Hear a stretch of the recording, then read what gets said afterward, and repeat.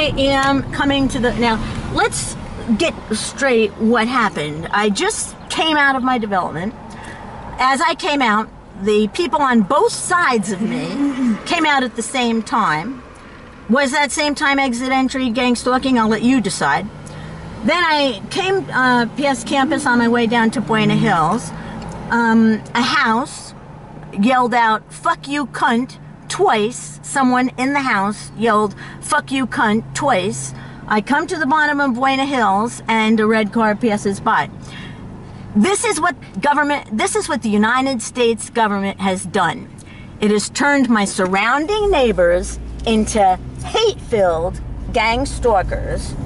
It has subjected me to outrageous abuse, in addition to gang stalking by the American Stasi, the neighborhood watch groups using red cars, red trucks, wherever I go, and they're getting away with this because the rights of the Americans don't matter anymore.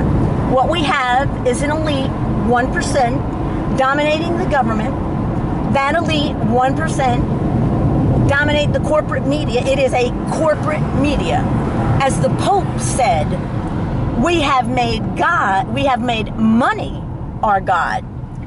Once upon a time in America, there was something called the Declaration of Independence, in which individual rights were enshrined.